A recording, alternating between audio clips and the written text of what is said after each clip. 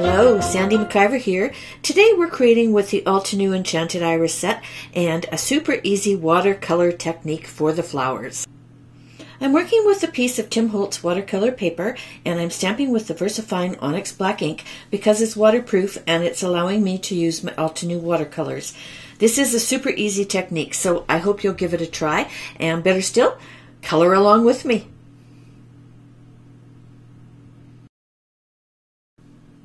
I'm just showing you kind of how I'm set up, and then I'm going to zoom in a little bit. I'm going to be starting in the top left-hand corner with those pink colors, using all four of them, and then underneath I use the greens, and then I pop down and I use a little bit of the turquoise from the third row as well. So for the first part, what I'm doing is I added some clean water to the petal, and I picked up some of the lightest of the pink, and now I'm coming back in with that second one in there to add some shadows around the outside edge. And I'm doing that while it's wet so that it will kind of blend together, and I'm doing each petal separately. You could probably do 2 or 3 at a time if you wanted to. The water does take a little bit to dry, so it gives you time to manipulate the ink around a little bit, or the paint, sorry. And I'm just doing separate pieces that are not right up against each other because I don't want the paint to run, and so none of these are touching. And you'll notice as I work on the flower I do that. I'll move from the pink and then I'll go up and do the yellow, I'll come back and do some green, and then I go up and do the stamens and come back, and it's because I'm waiting for things to dry. So I've got the darker color now, so I'm doing the dark portion of the stamen, cleaning my brush, and then going back with a little bit of really watery white, or sorry, light pink, to just add over top, and then I'm going to let that dry for a little bit. So now I'm moving on to the yellow, and I'm going to add that into my sections there.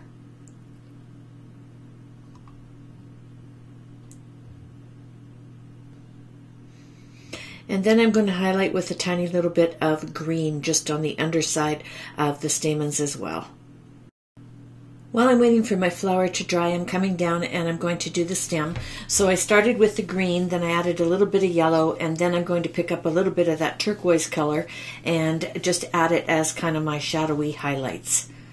And then I'm going back up, I clean my brush, and I'm going to blend out that light pink that I put up at the top. It's mostly going to be white, but I wanted to move that pink around a bit. And I've noticed things are starting to dry, so I'm adding a little bit of color in a couple of spots.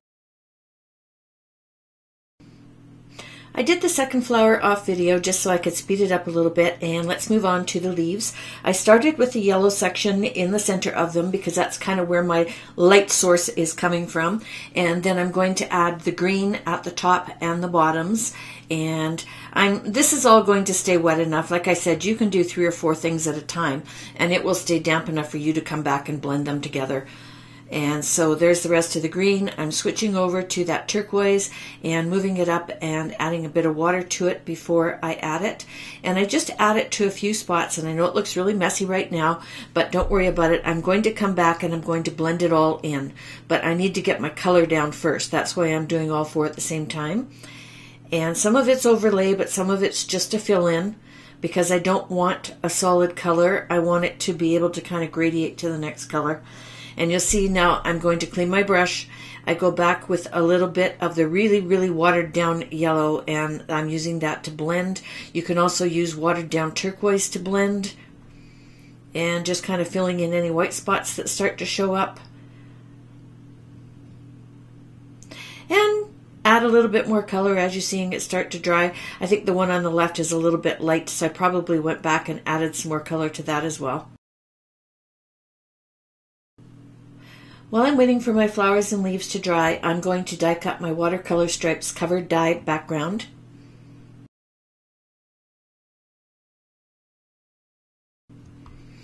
Sometimes these get stuck in the die, so use something pokey just to get it going. I've got an A2 card base, so that's what, 5.5 by 8.5, scored and folded at 4 1/4, and I'm using my Tombow multi-purpose glue on the back of my die cut, and I'm going to be adding it to the front of my card. It's basically the same size as the front of your card, so it should be quite easy to line up. And then I just place my glue on top of it to hold it down. And then you want to die cut all your flowers out. and your leaves. And now I'm using my gel pen, and you notice that I touched it onto my skin. That's how I kind of get them going in case they've got a little bit of paint or something on them. And the secret to gel pens is you want them to be warm. That way they run a lot easier, and you'll find that you have a lot more results with them. You'll see that I have quite a few of them. Some days, for some reason, one's cooler than the other, or it doesn't want to work, and I like to have a whole handful of them so I can get my gel on. So I'm running around and I'm doing the outside edges of all of my flower petals, and I'm also doing the center of the stamens, and then I do just little highlight lines on the leaves. Pretty quick and easy, and this does take a couple of seconds to dry, so leave it alone for a minute. While it's drying, I white embossed my sentiment on a piece of black and trimmed. Attached it to my card with a dimensional, and before that I had stamped the other sentiment in black just underneath where it was going to go. I have little pieces of foam tape on the back of my flowers and leaves, and one thing I'm going to tell you right now, you're going to see it pop up, is make sure the bottom stems are attached. When I put this card together, I'm not really paying attention to that, and it looks really funny. If you look at the card on the left, it looks like it's coming from one plant because of the way the nice thick leaves are. Not so much on the card I'm putting together, and you'll see that just about now. I think I got sidetracked with those two leaves sticking to my fingers. So my colors are pretty vibrant, and I got a lot going on in my background, so I decided to keep my embellishments quite simple. I am using the Buttons and Galore and More, the ALOHA mix, and they've got the teal and the pink that I was looking for, which is why I chose them, and I'm just again using my multi-purpose glue to attach them to my card. So that finishes off the card. One thing I will say is pick your backgrounds first. It will determine the colors that you're going to use. And there is a list of the supplies that I used underneath the video. Just click on the little link. There's also a link to my blog for a free PDF for today's card.